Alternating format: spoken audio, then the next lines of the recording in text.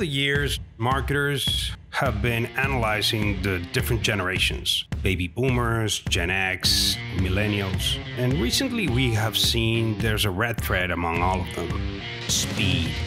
They all want everything to happen now.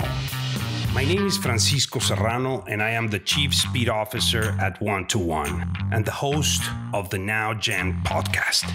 Join me. Each episode, we talk about what's happening with brands, see how brand professionals across different industries cope with this fast-changing market, and live up to the expectation of this now generation. Welcome. This episode is brought to you by 1-to-1, the fastest day-to-day design and content studio. For more than 17 years, 1-to-1 has been their premier partner for many Fortune 500 companies, proving that tight deadlines shouldn't be a hassle. Hello, and welcome again to the Now Gen podcast. We will be talking today about the new value proposition agencies must offer now to the global brands. That is a challenge that all global brands are having right now. So it's going to be an interesting topic. And for that, we have a very special guest. His name is Gabriel Schmitt. He is the Chief Creative Officer at FCB New York. He has a vast experience in creative strategies and interactive advertising. He's a seasoned creative professional with an MBA at the Berlin School of Creative Leadership. He's yes, you heard right, multi-award winner at the Cannes. And his work is featured at the New York Times, NBC, ABC, Fast Company, and many other media outlets. So you better get your ears together because you're going to learn a lot in this session. Thank you very much for being here, Gabriel. Thank you so much for having me. I love that you better get your ears together. It's a good one. I'm going to steal this one. Sometimes they're connected to the brain, and that is going to be something useful. Well, yeah, thank you for being here. And before we get started, why don't you tell us a little bit about yourself, your career? I know that you're originally from Brazil, and tell us a little bit about that. Yeah, I'm co-CCO at FCB New York, so I share the creative responsibilities there with Michael and Matt, my partner. I've been I am from Brazil. I've been in the US since 2012. I worked for 4 years at FCB Chicago, where I started as a mid-level creative. Before that, I had worked in Brazil for 7 years, maybe. But then, came to Chicago as a mid-level creative in 2012 and worked there for 4 years. Moved to New York to work at KBS for a brief period of time, and then moved back to FCB for FCB New York in 2016. And here we are. Oh, you're awesome. And I see that you have a lot of work going on with a lot of big brands. So I'm sure you're going to tell us a little bit about that in just a time. I mean, it was just time for the Cannes Festival, right? I mean, it just passed. Yep. Tell us your experience about that. In general, of how Cannes goes and how important it is for the industry, or this specifically this past one? Your experience as a professional going there, or having your work feature there, and specifically for the brands or the industry, what role it plays in the whole advertising and messaging world? Yeah, it's incredibly important. Because it's that time of the year, or is the pinnacle of the time of the year where, we as a industry celebrate the most important work that is happening around the world. In the last few years, I think the Cannes Lions did a very good job on course correcting some of the trends that we were seeing before, where not work that was really helping brands, but the work that was only creative for creative's sake was winning. And I feel like it's been a few years where the biggest awards go to brands and to ideas that really move the needle from obviously first and foremost from a creative point of view, but that really bring tangible business results to the brands. And what that caused was that it became a much more interesting, celebration also for the clients and for the people who are working on the brand. So what you see in Cannes now is there's almost as many brand people as there are creatives and agency people there. And I think that's super positive, because we always say at FCB New York that we're not creatives or creative leads. We are truly business partners of our clients. And I think that having the biggest advertising festival reflecting that is important, and only makes the whole thing more healthier. Because if I don't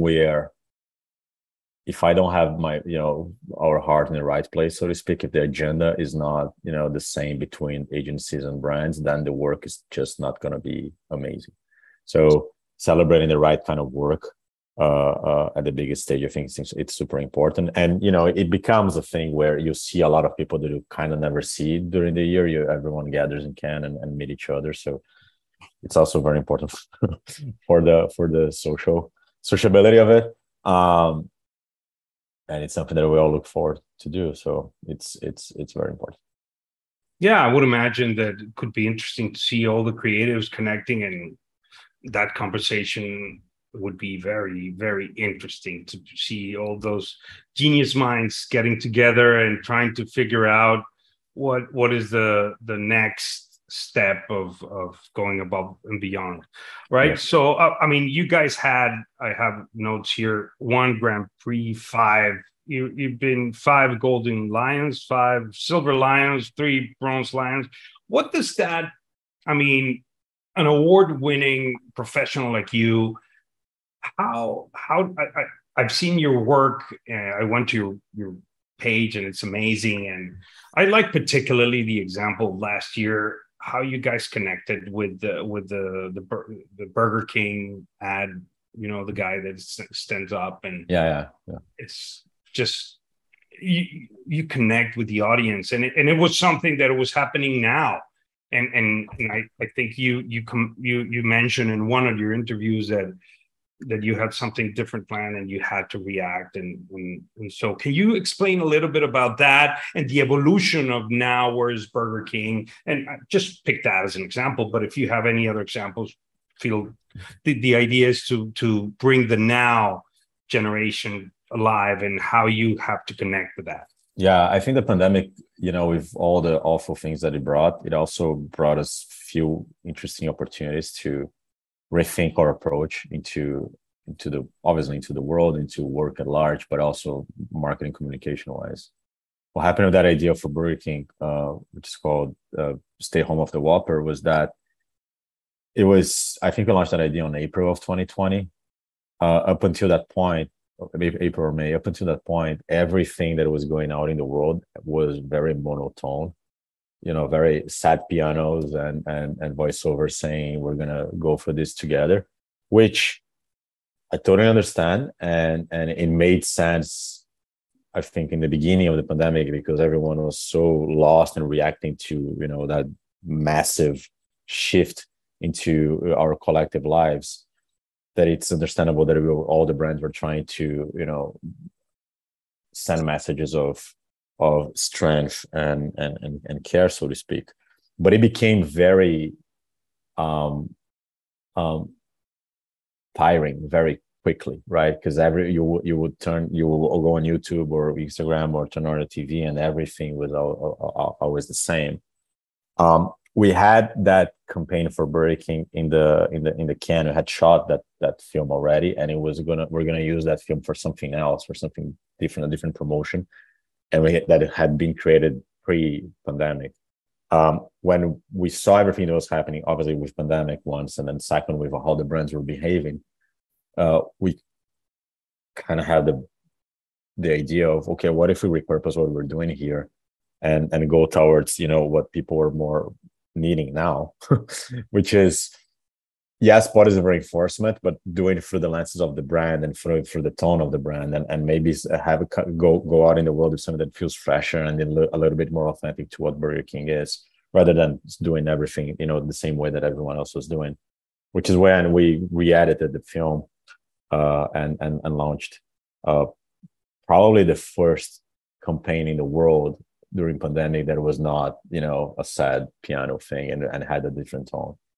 It was a risky move, not risky. I'll say it was a brave move, because it could have, it's a fine line between making sure people engage in the message and having fun with the message. And again, the pandemic is not the most comfortable place to do that, to ask people to have fun within a message.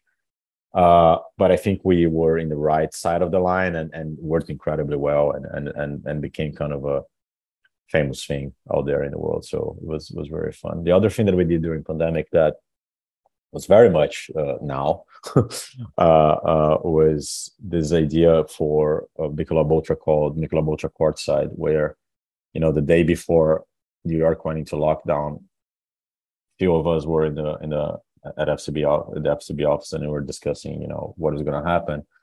And we saw that LeBron James had given an interview the night before when the NBA announced that they were canceling the season, and they reported that canceling the season, and if they were to come back, would be without fans. And the LeBron says, well, without fans, I ain't playing. We saw that, and we were like, well, Michelob Ultra stands for joy, and we have been saying it's only worth it if you enjoy it for a few years. That sounds like a perfect opportunity, so to speak, to expand on that message, which is when we created the idea of, okay, what if you wrapped all the courts, the NBA courts, with screens and had fans watching the games from anywhere in the world?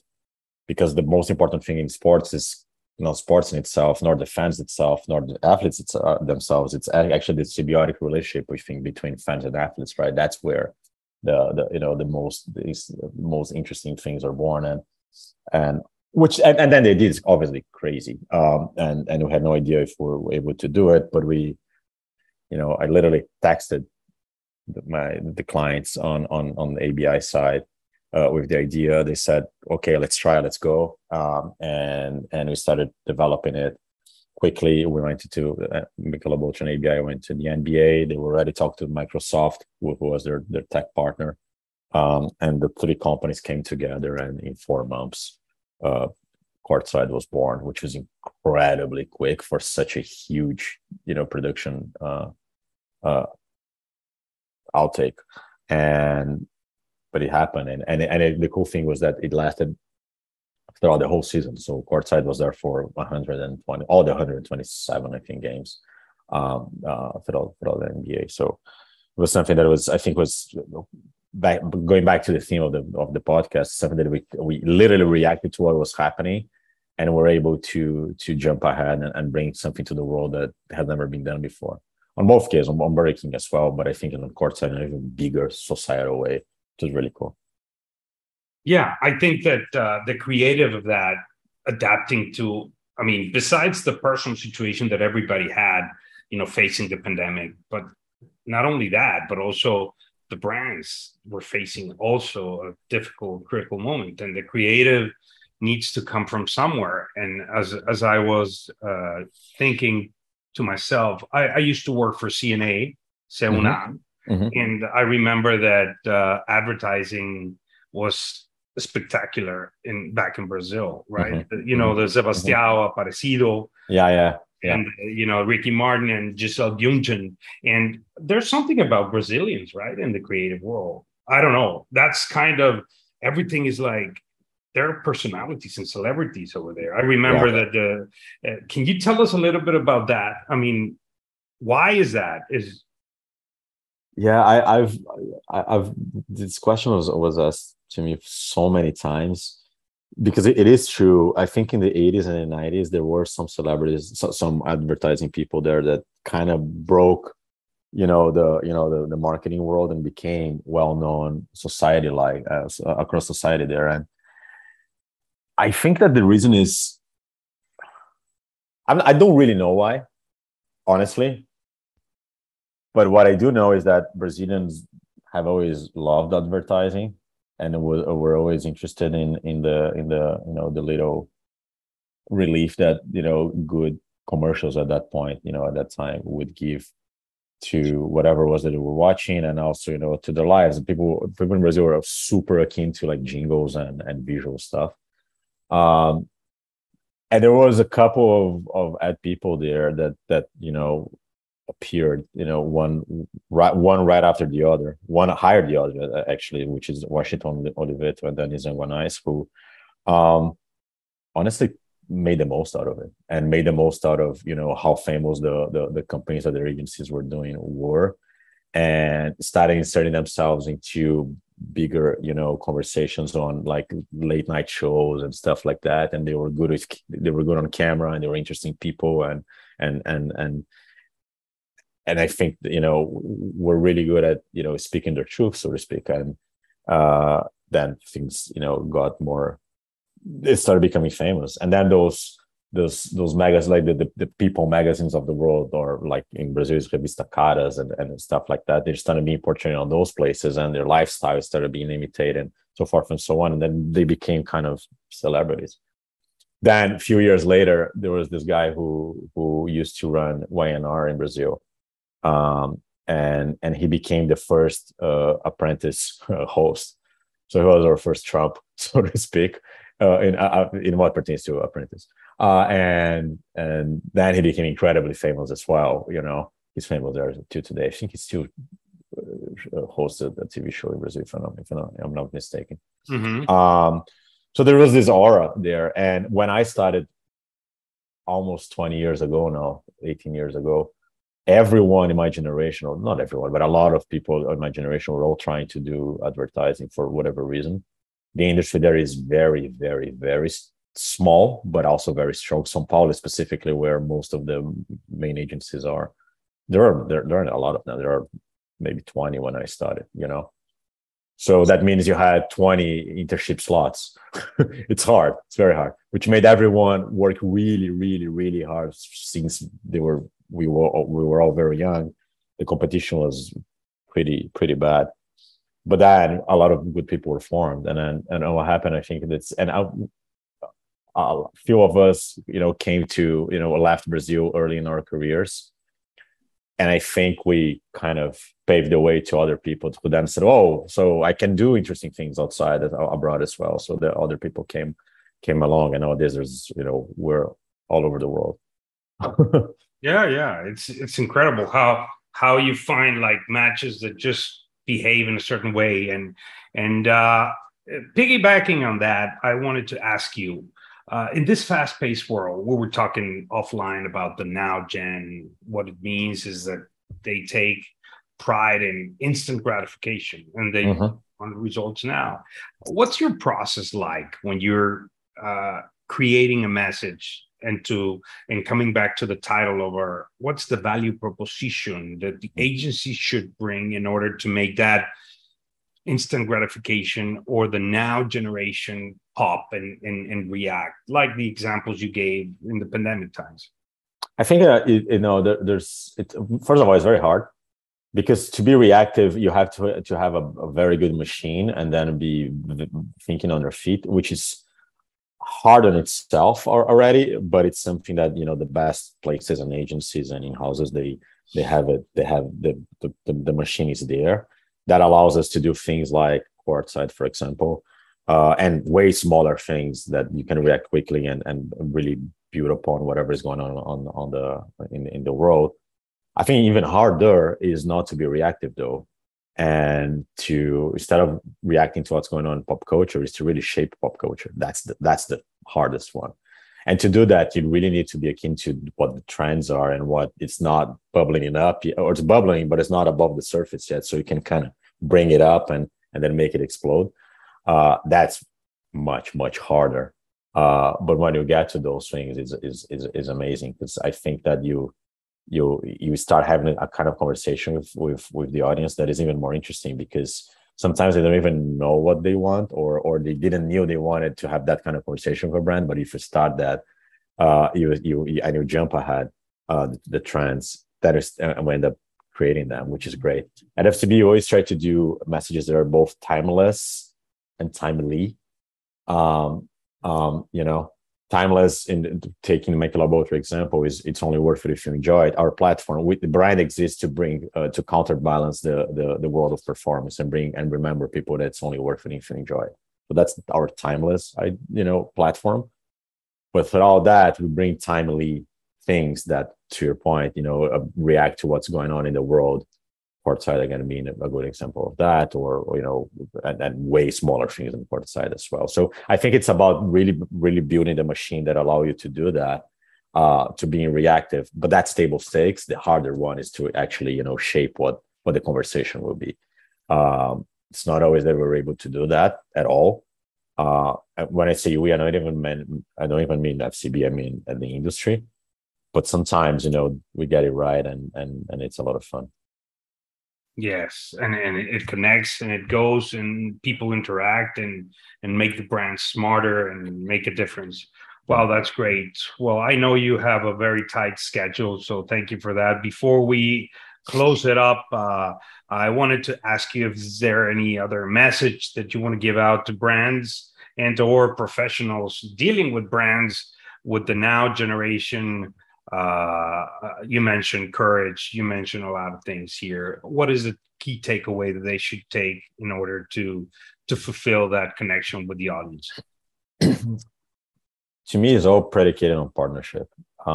If you're working on a brand and you have an agency, you gotta know that 9 times out of 10, the people at the agency are really trying their best to partner with you and to come up with things that will be memorable and hopefully groundbreaking.